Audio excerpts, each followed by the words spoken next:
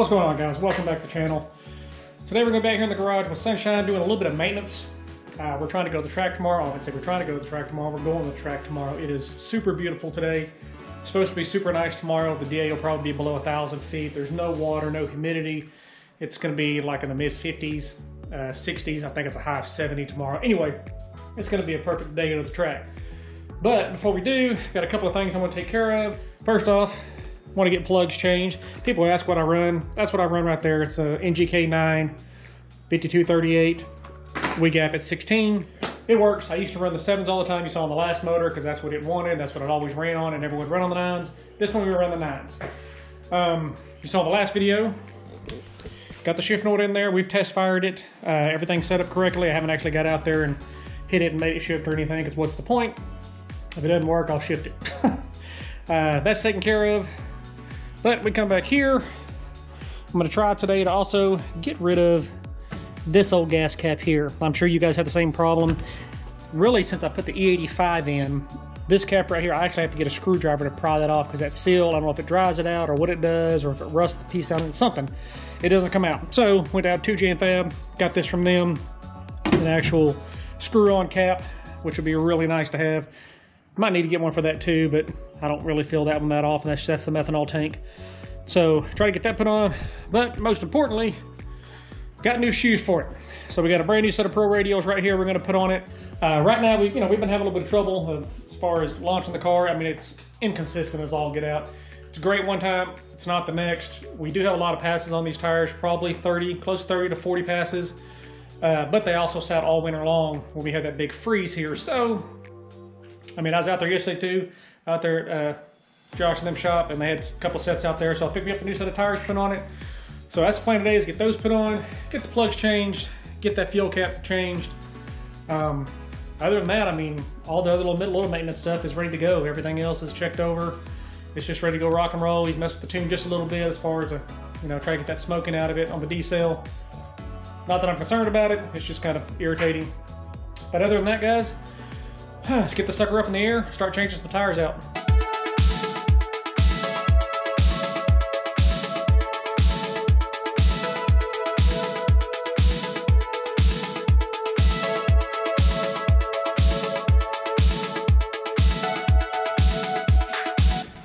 All right, got tires off.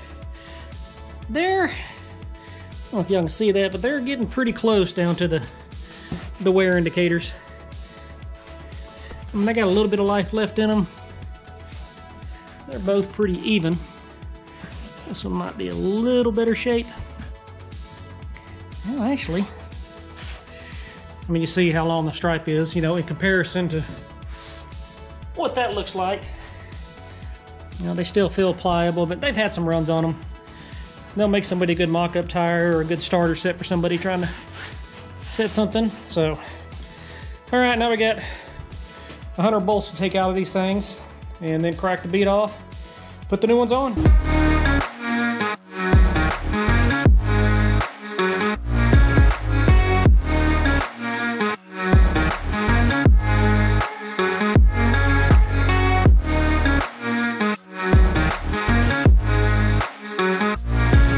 Okay, got both bead locks off.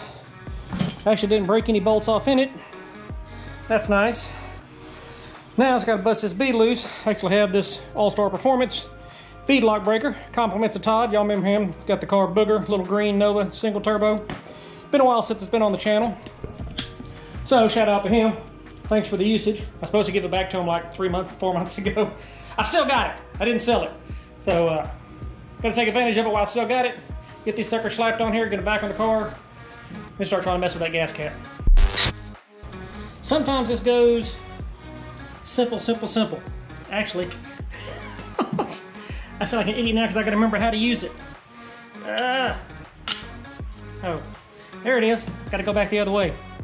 Let me get this one down in here. Remember last time I think I had to actually, I almost had to put the, come on. There we go. I almost had to hit this one down in there, but oh no. actually came off pretty easy. Now, don't do that. Really? Well, that was gravy. Of course, I probably just jinxed myself. Let's see if we can get 2 in a row. Oh.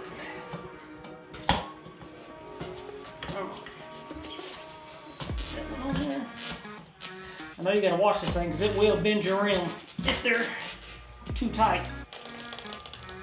But these are actually coming off pretty simple.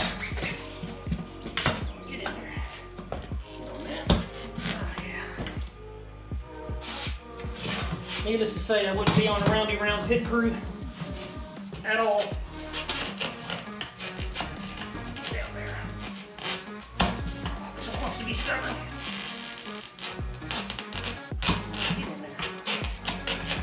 There we go.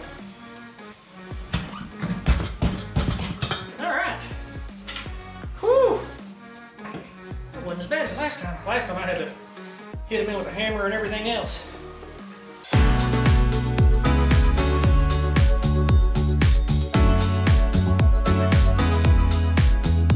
All right, we got the tires back on.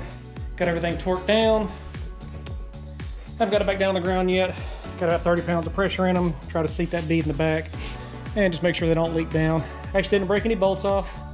Already posted those on Marketplace. Those should be gone here in about 3 or 4 minutes, or I'll have 75 messages. So I guess the next thing what we're gonna do is, before I set this on the ground, I'm gonna jump over on the back because it's easier to get to. Go ahead and take this cap off. This is what I'm talking about here. This little gasket, I don't know if it's a gasket or if this little piece right here starts to, you can see that spring in there, kind of crusty. It just makes it hard to, whatever. We're getting rid of that. Going with this one, it should fit right in the exact same spot. That way I can screw the top on and off. It's got a nice O-ring on it. Don't have to worry about that. It's such a pain on the butt to get on and off. So we'll tackle that, then get plugs put in it, set the sucker on the ground, start it up, and get ready to go racing.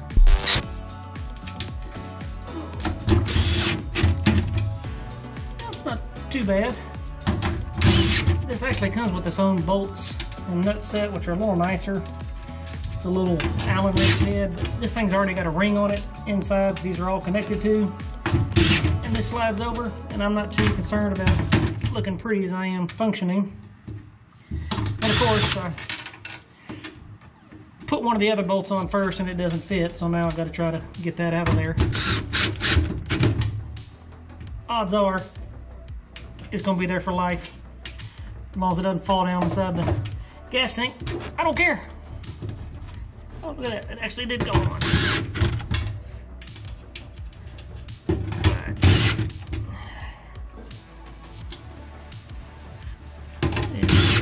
Okay, let's see. We'll get a little hand crank on there just in case.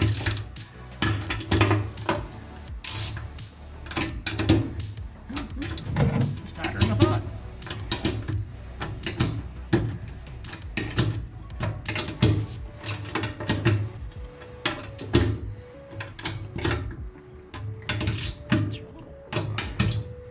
Oh, don't break loose, don't break loose. Yeah, this is what I'm talking about right here. I don't know if I can get this one off or not. It'd be nice if it would just unscrew and not fall down in there. But for right now, that's gonna work. I've got the extra. Oh, that's so much nicer. Man, that is so much easier than trying to mess with that other thing. All right, 2 projects down. 1 more to go. Just gotta switch plugs out on this. That's gonna bug me. I mean, it is. I'm gonna have to get that one little nut out of there, but other than that, just change plugs in the sucker, set it on the ground, start it up, make sure everything checks out all right, and stick a fork in it. All right, guys, everything is buttoned up. Car's back on the ground, obviously.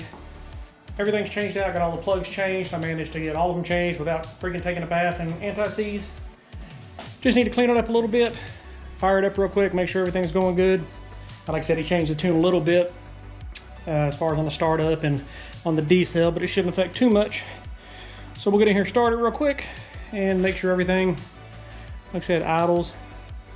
Sounds good. Ready to go to the track tomorrow. Helps turn the power on. All right.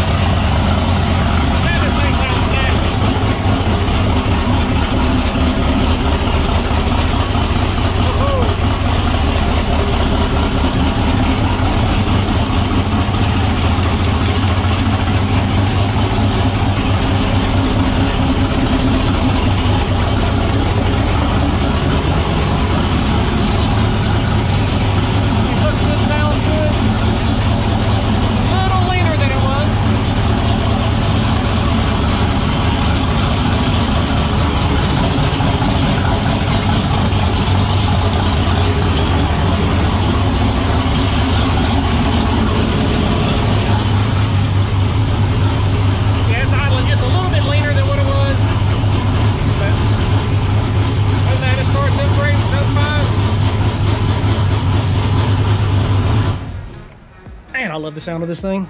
Not that I'm all about big nasty cams and stuff like that, but this thing sounds freaking awesome. Hopefully tomorrow, guys, we're set. We've got freaking new tires on it.